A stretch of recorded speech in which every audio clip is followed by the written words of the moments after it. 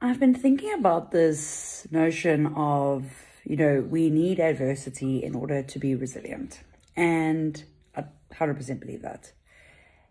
And at the same time, I also believe that if you don't know how to be resilient and your reaction to adversity is shame, like self-blame, being really negative to yourself, that's where the danger lies. So I'm just reading this book on sports psychology, and it's reminding me of, like, how you see coaches being tough on people, like sports coaches.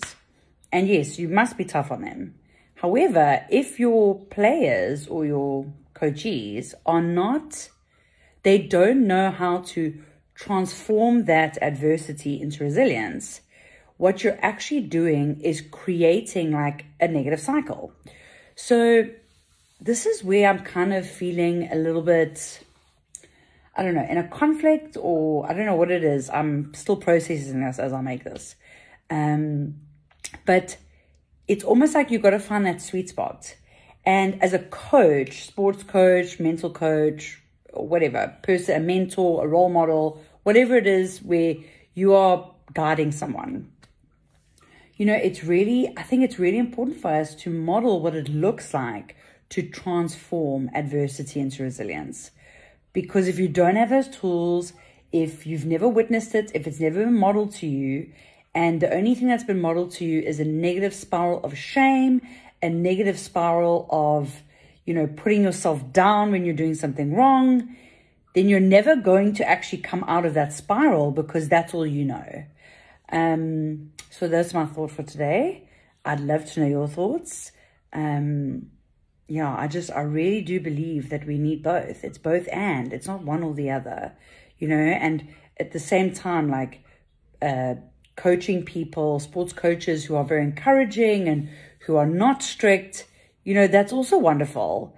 And at the same time, they also need to be a part of the modeling of resilience when a player will experience adversity, because it's going to happen. There are no guarantees.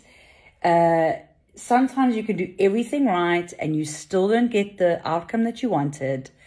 And if all your hopes and dreams are attached to that outcome, then there's going to be a crash. And not to say that you shouldn't have those hopes and dreams. Again, like my brain will automatically go into that extreme. And that's just one of the irrational thinking patterns that we all have. It's a distorted thinking pattern. But if we don't have both, then we are not like holistically living. Like if we're not paying attention to the enjoyment of the process, we can be disappointed if we lose. We can obviously have all that like assortment of emotion that comes with like disappointment or being upset or anything like that.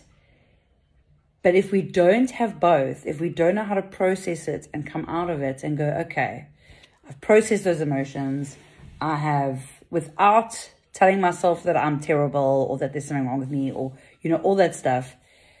And once I've done that and I've regulated my emotions, then now I can move on to the next thing.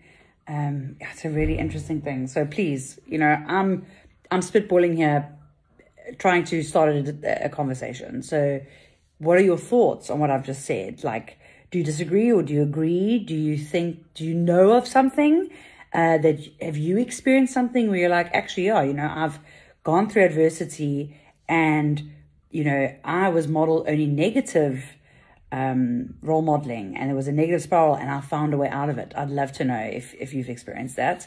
Please let me know.